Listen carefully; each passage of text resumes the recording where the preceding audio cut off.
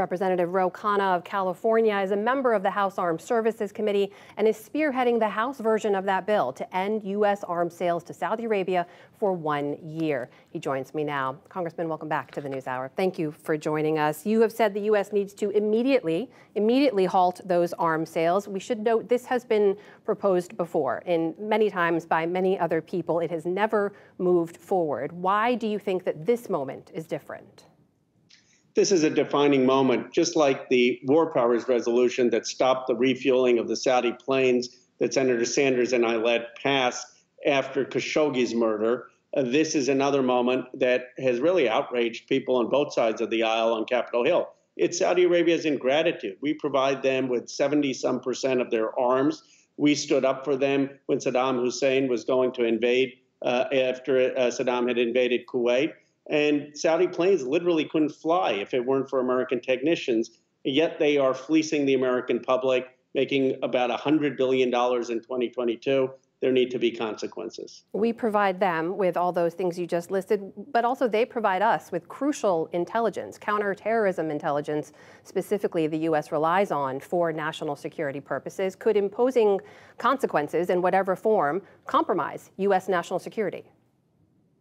No, it will not. They are far more reliant on us. In fact, the defense agreements that we have, the joint defense initiatives, are more extensive than almost any other major ally. And that's all to Saudi's benefit. The production is there. The jobs are there. So they are far more dependent on us. And they already are making these drastic cuts. And they're making drastic cuts at a time when they're making 70% profit margins on each barrel of oil. Why are they doing it? They're doing it to help Putin, because Putin doesn't have those profit margins. He's selling his oil at a discount of $35 a barrel to China and other countries. So to appease Putin, they're hurting the American consumer at the pump, and that just won't stand. And we have far more leverage over them than they do over us. We are assuming also that leverage would force them to move away from Russia, but it is a gamble.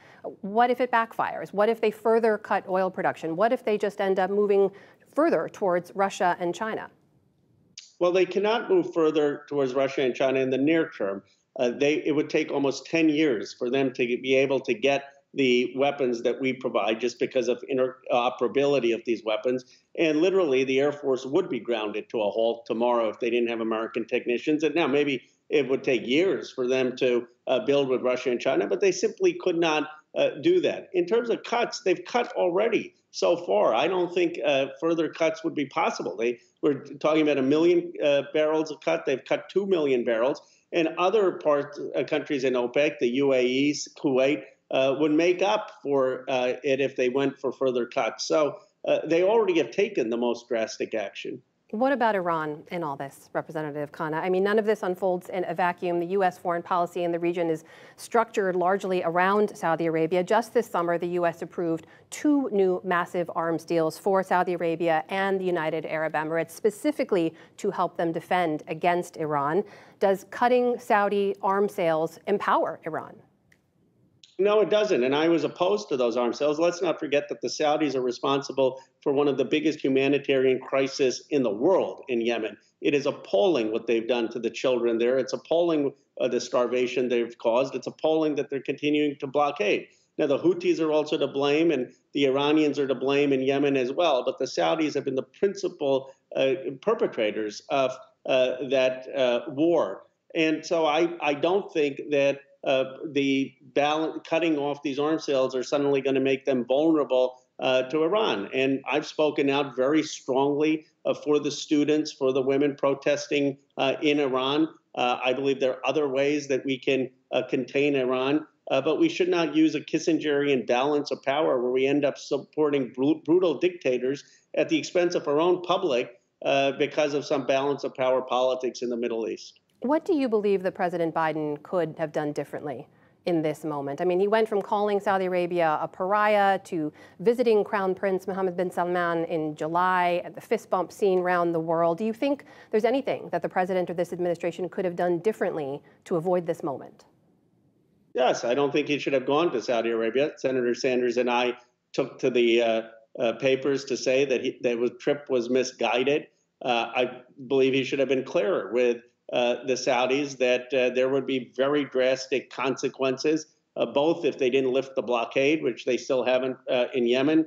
And now they're talking about actually not following through on the truce in Yemen, but certainly extraordinarily drastic consequences if they cut oil production.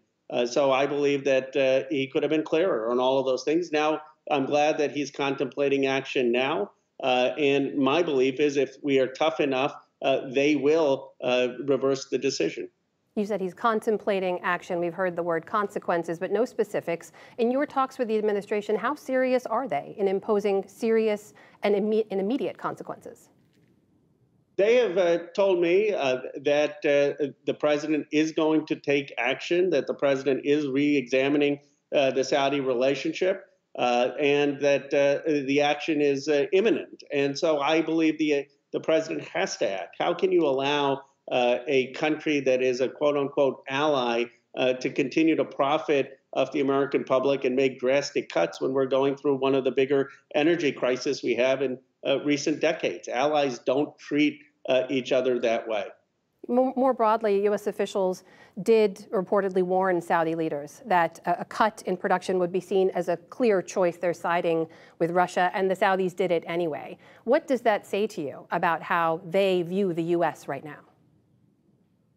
Well, they don't think that there are going to be consequences, but I believe they should take a temperature, one, of many of the younger members of Congress who aren't steeped in the same traditional relationship with Saudi, who basically know Saudi Arabia through the prism of the Yemen war and the humanitarian crisis that they have caused.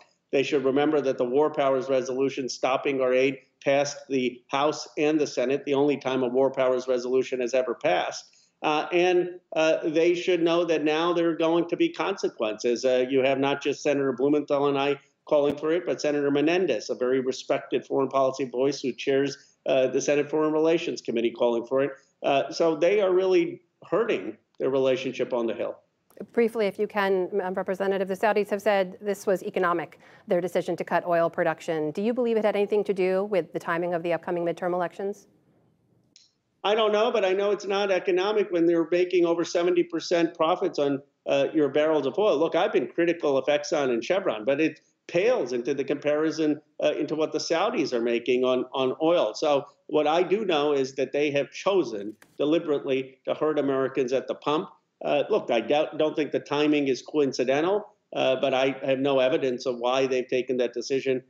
All I know is that they're hurting the American public. That is Representative Ro Khanna, Democrat from California and member of the House Armed Services Committee. Thank you so much for your time. Thank you.